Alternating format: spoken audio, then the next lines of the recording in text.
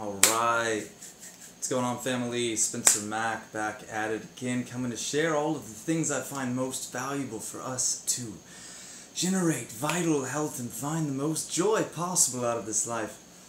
And as I've said before, I searched far and wide for different herbs and exercises and meditations to find balance in my energy, in my clarity of mind, in just the way that I feel in my life.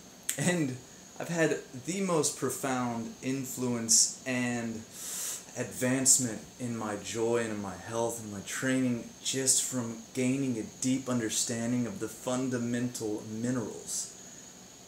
Whoops, overlooked that one in my pursuit. So, you've heard me speak on potassium and magnesium before. A lot of you guys ask what my current formula is, so I wanted to jump on here today and share with you where I'm at right now. I'm actually working on formulating this into a thing, into a product potentially, ultimately. I've shared the beta version with a couple friends, and one of them has had the same kind of experience that I have. It's like this thing that's been fundamentally missing for so long. And if you look at these elements, particularly magnesium and potassium, I would say those are the two most necessary ones to perhaps indulgent, to purchase, to obtain, to make sure you're getting in your diet. Potassium and magnesium are two of the most commonly widespread deficiencies that we have in this day and age. Potassium, you need 4.7 milligrams a day as the RDA for a male. 4.7 grams. 4.7 grams, I mean. That's a lot. That's the largest, most abundant need in the mineral kingdom that we have. And magnesium, though the need is much lower, it's 350, 400. It's harder to get, being if you take a lot at once, it's not necessarily that absorbable due to its laxative or water hydrophilic effect. So, I actually intend to continue to expand this formula deeper and deeper into the trace minerals. Now I'm diving into zinc and copper, and selenium and iron, and I've seen from my studies that when we put these things in our drinking water and drink them throughout the day, there's actually a higher absorbability as opposed to taking large doses. So since minerals are water soluble, I am just going to create a mineral blend that I put in all my water. That's why this water is a bit cloudy. This one isn't even fully loaded, so to speak. But I get a gallon like this, and then I'll list the elements or the products that I'm using currently down below. I get a gallon like that. I have two different sources of potassium, because if you use all potassium chloride and then sodium chloride, and if you're using magnesium chloride, you're going to go too high on your chloride. So it's important, if you are choosing to use these, I'm going to pull up some numbers, if you're choosing to use these, that you analyze your daily intake, because you don't want to overdose on these things.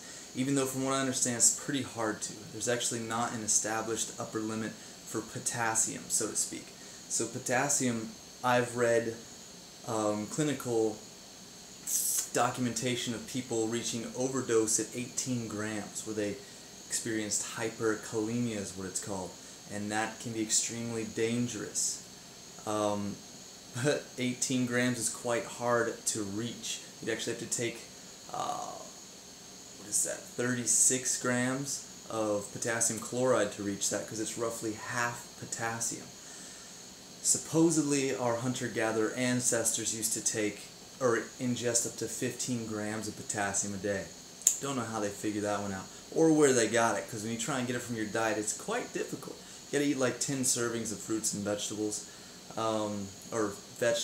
leafy greens in particular, highest potassium content in the food world.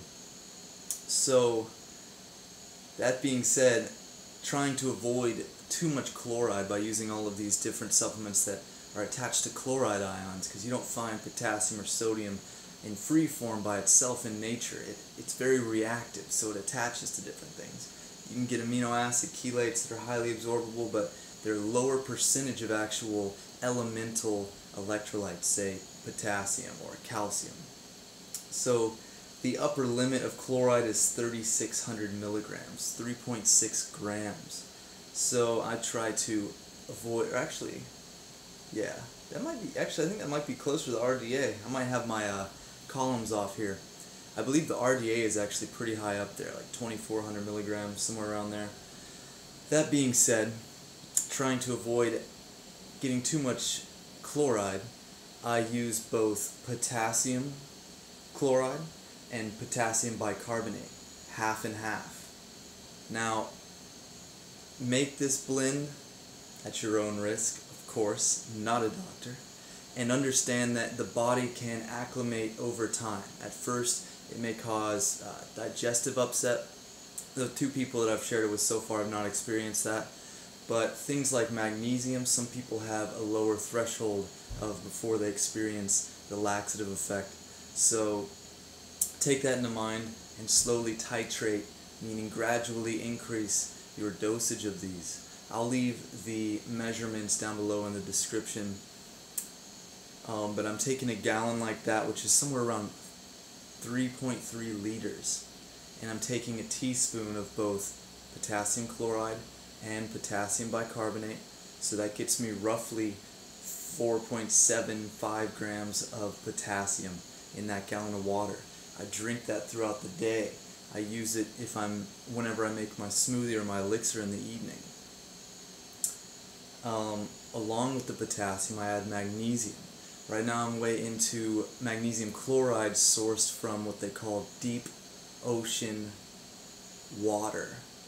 I believe that's it, deep ocean water. There's a term for it. Basically, they are pumping up water from 600 to 800 meters below the surface. And it just so happens that the second highest element in ocean water is magnesium. Deep ocean water, that is. It collects, perhaps it sinks due to its molecular or its weight. They desalinate it, take out the sodium, and then they can powder it, which I'm trying to locate a powder version of it. Contacted a couple companies. Most of them you'll find in a liquid concentrate. That's what I'm going to recommend in these details. I have a link and I have it all listed on my Amazon page. So that's where I'm getting my magnesium. Now you could use magnesium sulfate, you could use magnesium chloride. Like I said, just be wary of the amount of chloride you're getting. So that's potassium and magnesium. And I put myself about 600, sometimes up to a gram of elemental magnesium in my water. Ease into that one slowly. Remember, the RDA is like 400. I'm working on repletion. So I'm trying to get above the RDA of all of these elements. My theory is I provide ample amounts of the minerals and I fast chronically.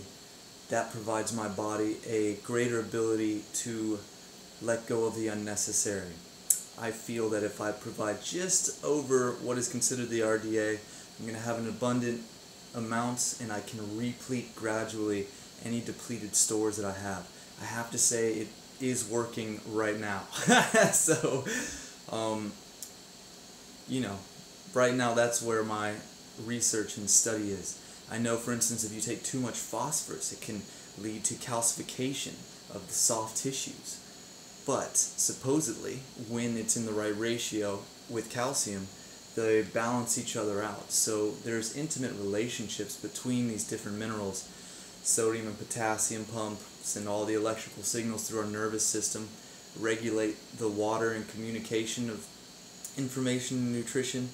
Magnesium, I see, is kind of like the overlord, the control master. It has a lot of different roles in production of metabolites and metabolic processes. I'm not an expert in it by far. I'm just finding the RDA, which is the recommended daily allowance, and then the upper limit, which is the highest amount you can take without worrying about side effects, and then placing myself somewhere in the middle of all of these. So that's my magnesium dosage. I could take up to 1.2 grams even a day. So that's because I'm looking to saturate. If you're around 400 milligrams, you're set. And that's including the food you eat. So remember, get on cronometer, plug in what you're getting. Don't overdose on these things chronically. So that's potassium, magnesium, sodium. I'm really going for like, let's see, I guess I'm around 2.5 grams, because I'm putting a teaspoon recently, a teaspoon of salt, and this is salt, real salt it's called. I suppose it contains a little bit of iodine, which sometimes I add as well. That's also on the list. And so I'm putting about a teaspoon of, you could either use Celtic sea salt or the real salt, putting that in the water as well, into the gallon. After that is the calcium and phosphorus, and they come together in a molecule called calcium phosphate, and this happens to have a pretty ideal ratio, slightly more calcium than phosphorus. Now the upper limit of calcium is around 2,500 milligrams a day. The RDA is 1.2 grams for calcium. The upper limit for phosphorus is around 4 grams, and the RDA is around 700. So I'm really going for a 1-to-1 ratio, or just slightly less phosphorus, and I'm on the higher end. I've seen some studies showing that athletes can benefit from a higher calcium intake. Most minerals in general, athletes just burn through them or sweat them out. So that's why I am aiming towards the higher end of these numbers. So that's the basis of it. Like I said, soon I'm going to expand this. I already am taking and experimenting with copper, zinc, selenium, and chromium, and iron. And the deeper you get, the more complex it gets. But eventually I am looking to have a complete mineral supplement that I dose all of my water with, and just call it a day on the minerals. And freaking feel okay about it. It's like I said, it's been night and day to me with the potassium, magnesium, potentially the iron too. Just the mineral depletion changed my freaking life, and it's so fundamental, so basic. So I wanted to offer to you guys where I am at with my current experimentation. Like I said, the link is in the Amazon link down below in the description. And if you like this information, if you appreciate these kind of ideas and videos, please like and subscribe. Click the notification bell so you can jump on here, because I jump on kind of randomly, and I'm all about some questions. So if you guys have any questions, please throw them up on the board now. We'll check them out. And otherwise, please leave them in the comments section below. Really appreciate all the engagement, guys. It's a big help to keep the topic and conversation flowing. The more that I get to focus and repeat these ideas and actions, the more refined my own practice gets. So I have to say, I recommend sharing and teaching what you learn and what you're fascinated in. Not only does it help the people that get to hear you, but it helps you drive it in even deeper. Hey brother! Hope you have a great evening. Thank you, Brother John. Alright, Captain Amazing. What up, dude? Alright, well, if there aren't any questions, give another couple seconds. We got lag time on here. But yes, so gradually titrate, gradually raise up the intake of the minerals, and let me know your feedback. Like I said, I'm particularly stoked on one of my friends. He's had chronic fatigue, just like sleeps all the time, always is just tired. And he's just been on this for 5 days or so, and he's stoked. So it's the fundamental basis of our electromagnetic body. I think I shared before, I saw a video demonstrating, or a documentary talking about the evolution of the earth, and they demonstrated that in a scientific laboratory, that if you have water with minerals and then electricity, basically they replicated lightning, it forms amino acids. Same thing at the depths of the ocean in these hot sea vents, these hot deep ocean vents. There's also life down there. So heat, pressure, water, minerals forms amino acids. So minerals and life are just intimately related. They are the structure and the way that we spread or expand and communicate and create in this physical world. They are the rock, right? It's the earth element. The things that, you want to talk about getting grounded and not feeling grounded, try really dosing up on the minerals in a balanced way. Alright, David Loy, what's up, brother? Yeah, isn't that interesting with the magnesium in the depths of the ocean? I found that fascinating.